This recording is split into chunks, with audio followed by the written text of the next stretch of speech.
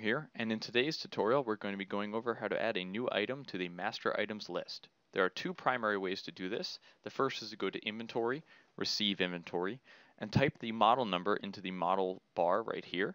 So test item 1. Now if the item is not already in the system, it will not show up in the drop-down box, and when clicking out of the box, it will tell you that it is not found and ask you if you want to add it to your master list.